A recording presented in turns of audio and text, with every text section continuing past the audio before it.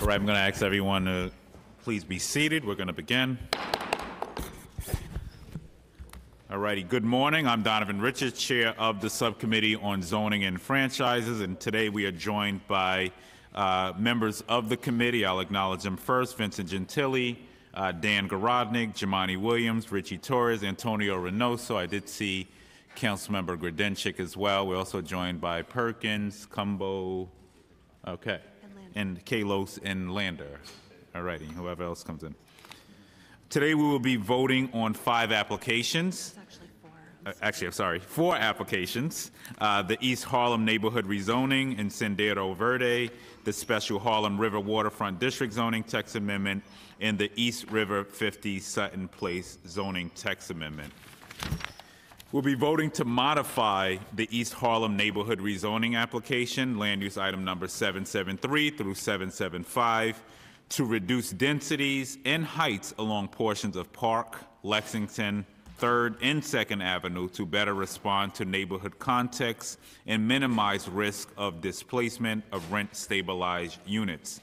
The council is also removing Eugene McCabe Field in a church site from the rezoning area, modifying the non-residential requirements along Park Avenue, and changing the MIH options, removing option number 2 and adding the deep affordability option.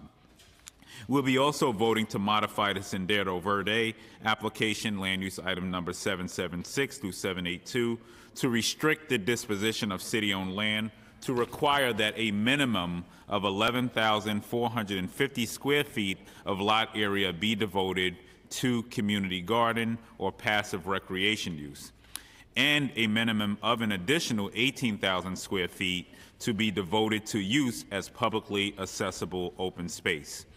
We'll be also voting to approve a related tax exemption for land use item number 790. So I want to welcome the speaker. She's going to give remarks and congratulate her on a job well done, not that we expected anything less. And, you know, one of the things I want to say is, you know, we also often hear negative stories on a lot of the rezonings going on around the city, but we don't necessarily always hear the positive stories that are happening. So I think between preserving affordability, creating new affordable deep affordability options and major investment, we are striking the right balance with this rezoning, and it could not have been done without the leadership of the speaker, but more importantly as well the community. And I want you to know that she's taken as much, there's been a lot of debate around this rezoning, a lot of controversy, but she really genuinely listened to each and every one of her constituents through this process, and I'm proud to serve under her. So I will now turn it over to Speaker Melissa Mark-Favorito. Thank you, Chair Richards, and good morning, well, good afternoon at this point to everyone. Today's vote is a major victory for the El Barrio East Harlem community and the culmination of a 2-year community planning process that saw thousands of residents, business owners, local stakeholders, and electeds come together and develop a shared vision for the future of this neighborhood. I want to thank everyone who participated and devoted their time and energy to this process, to Councilmember Bill Perkins, to Manhattan Borough President Gail Brewer, Community Board 11, members of the East Harlem Neighborhood Plan Steering Committee, and Mayor de Blasio and his staff.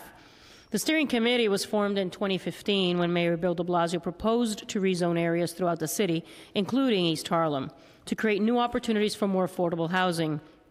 I've always been a believer in participatory governance and inclusive planning, and believed that local input and vision would be critical in developing a strong planning framework. The steering committee hosted a series of community visioning workshops where residents shared their ideas and concerns on a broad range of topics, including housing, economic development, arts and culture, health, open space, education, and transportation. This process led to the creation of the East Harlem Neighborhood Plan in February 2016, which included over 200 recommendations to guide the future zoning and community investments for the neighborhood and to respond to the challenges facing East Harlem today. East Harlem is a diverse community with tremendous cultural, social, and historic resources that have positioned the neighborhood for development and growth. But rapid growth can also threaten the diversity and affordability that has helped shape and define the fabric of the community. In recent years, El Barrio East Harlem has lost 360 affordable units per year due to expiring subsidy programs, while market rate housing is being developed without any affordability requirements. The loss of affordable housing is one of the most pressing concerns for the neighborhood and requires a policy response using all the tools available. A strategy to preserve the affordable housing in a neighborhood that is already affordable to most of the residents living in it is critical. Last year, this council passed mandatory inclusionary housing, a landmark law which requires developers to set aside a percentage of new development as permanently affordable. Today's vote will apply MIH to East Harlem and ensure that at least 20 to 25% of all new residential units in private development will be permanently affordable and available to low-income New Yorkers. Development on public sites will reach even deeper with 100% affordability and lower AMI bands. For instance, the Sendero Verde project will provide 680 units of 100% affordable housing and will have 30% of the units at 30% AMI and below, and will have 80% of units at 80% of AMI or below. The project will also provide over 100,000 square feet of community facility space, including a new YMCA, a new charter high school run by Dream, new space for Union Settlement and Mount Sinai, and nearly 30,000 square feet of publicly accessible open space and community garden uses. This is the type of project we can see on publicly owned sites. As we worked through the East Harlem rezoning, we examined the additional density and height required to trigger MIH and wrestled with the inherent tension between the scale of buildings and the ability to maximize MIH affordable units. Much of the negotiations over the past 7 months have centered around this tension, and I'm happy to announce the agreement we reached that places density and height in the areas best able to accommodate it, while substantially reducing building scale throughout the proposal, particularly on Park and 3rd Avenues. The Council modified the rezoning plan to align more closely to the East Harlem Neighborhood Plan, triggering MIH while preserving the character of the community, and evaluated the location of vulnerable rent-stabilized housing to minimize displacement pressure. While many of the conversations during the planning process have focused on housing creation, the plan goes far beyond that to include an unprecedented series of capital and programmatic commitments that were advocated for by the East Harlem Neighborhood Plan Steering Committee.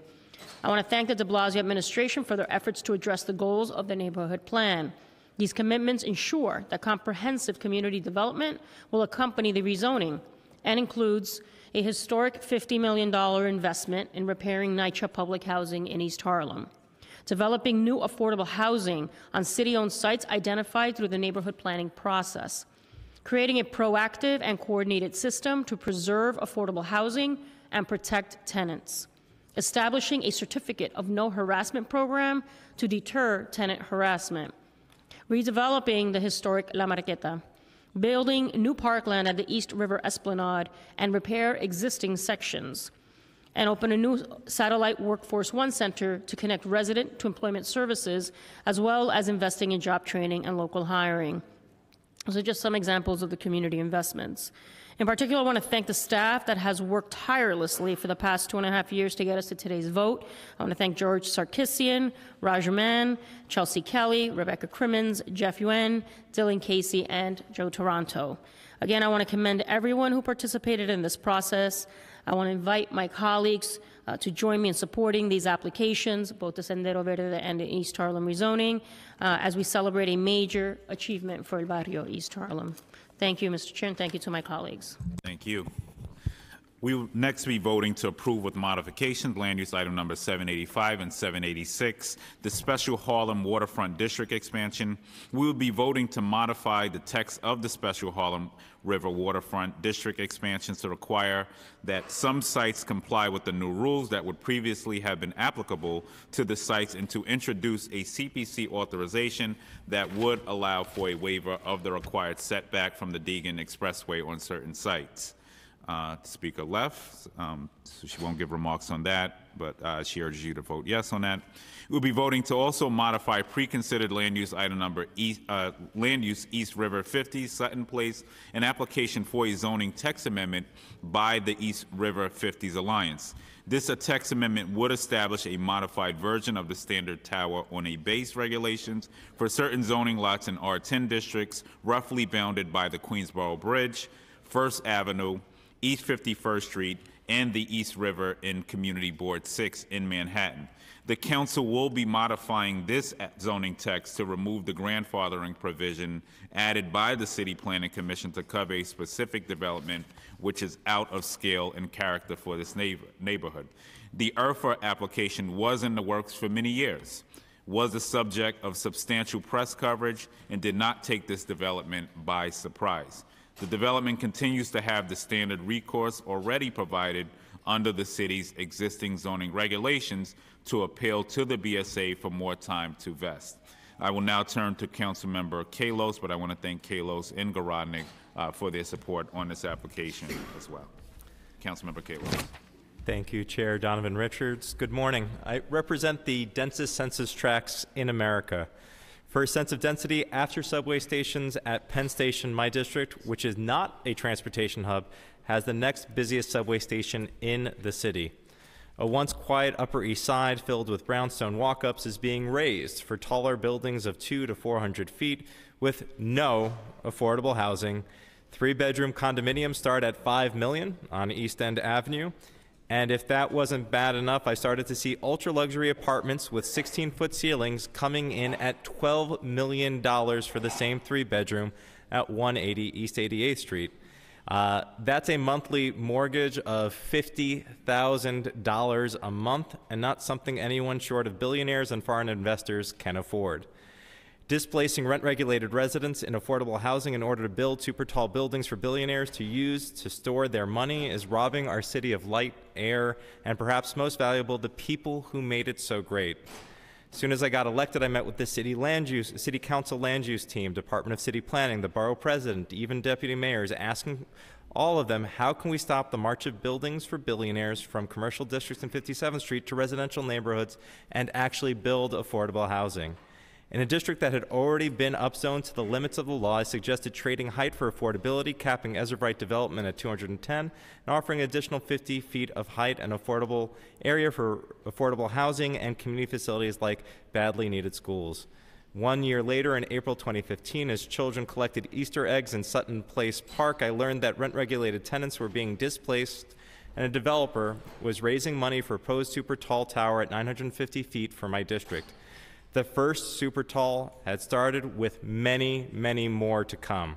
I went right to work, publishing opinion editorials, organizing buildings, and within 45 days, Community Board 6 passed a resolution calling for a height cap in the mid-block of the East 50s of 75 feet, as are present everywhere else in the district. Not one to wait for the Department of City Planning. On the Community Board 6's request, we began going to dozens of buildings, raising money for community-led rezoning. We formed the East River 50s Alliance, which has grown to 45 buildings in the area, 2,600 individuals from 500 buildings all over the city, with support from Friends of the Upper East Side Historic Districts, Civitas, and city-wide organizations like the Municipal Art Society.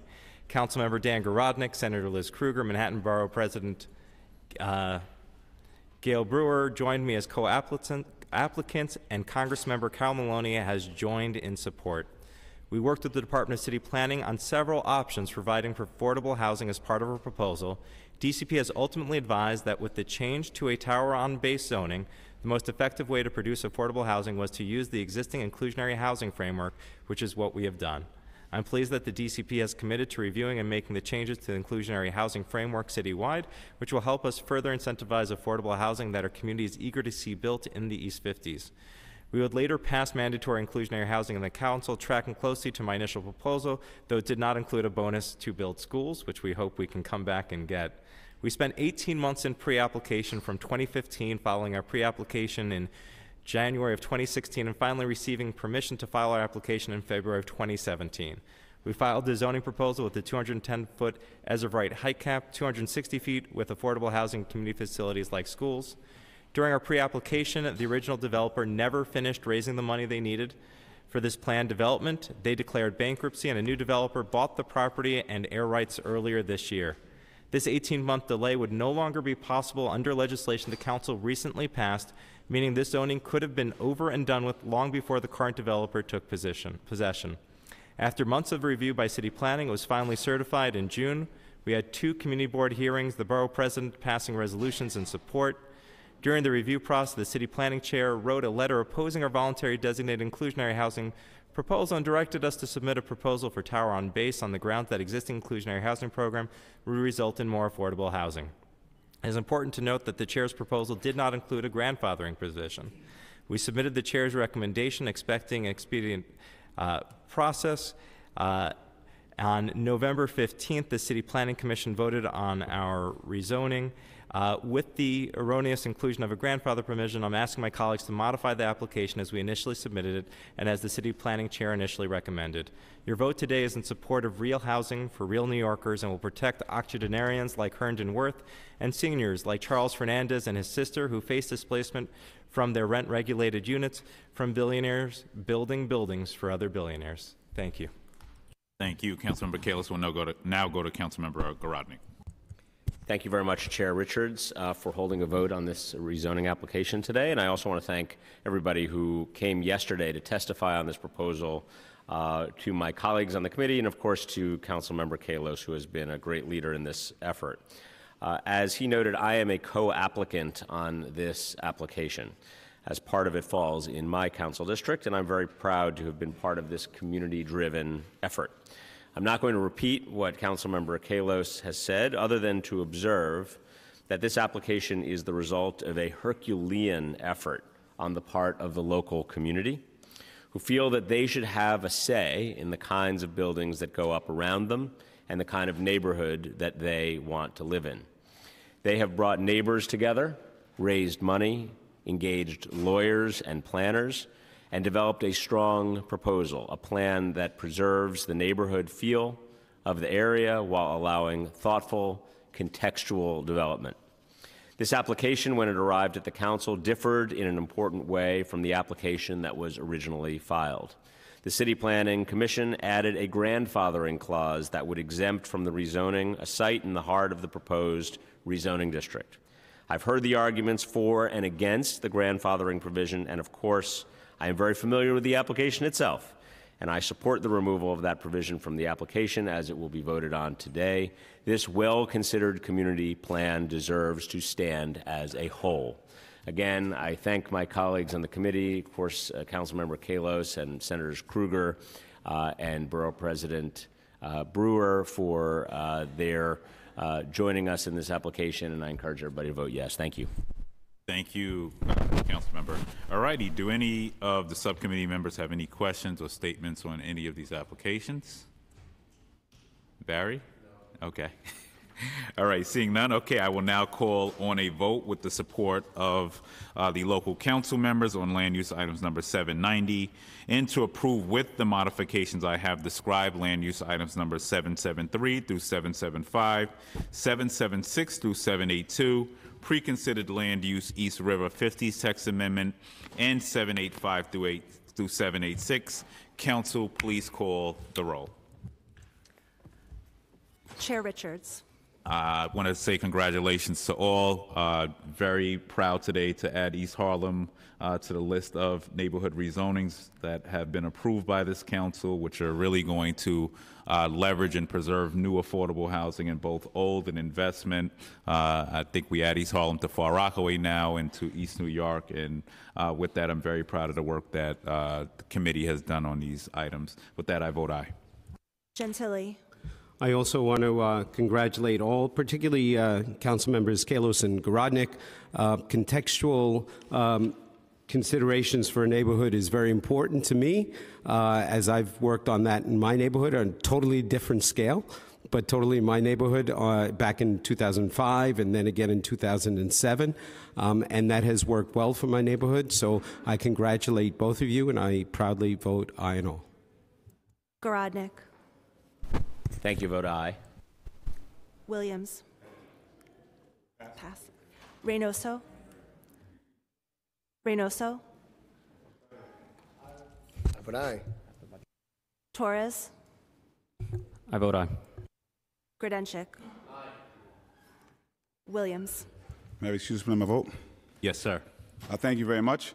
I'll be voting aye on all with the exemption of preconsidered LU, East River 50s, and Sutton Place, and I want to explain why. I actually think both colleagues, and in particular Ben Carlos, did a good job on this. I'm trying to remain consistent on the positions I've taken in the past. I think the speaker, I think, did a fantastic job. I support contextual zoning. I'm going through some of those in my district as well. My philosophy generally is if you're going to take away some height, you need to give some height someplace else because we do need the height to be built. And or at least if there's a rezoning, there should be some affordable component in there. And the speakers, for instance, she took away some height someplace and she gave some height somewhere else in exchange for affordability. I'm trying to do something similar in my district. I haven't got a good reason why MIH hasn't applied here or why we have no component for affordability. With all the hard work that I know that was put in, I'm going to have to abstain on preconsidered LU, East River, 50s, Sutton Place. Thank you. Thank you. The land use items are approved by a vote of 70 in the affirmative, 0 negative, and 0 exemptions, except for preconsidered LU East River 50s, which is approved by a vote of 6 in the affirmative, 0 negative, and 1 abstention. And these items are all referred to the full land use committee. Thank you. Thank you, everyone, for coming out. Land use is following up. This hearing is now closed.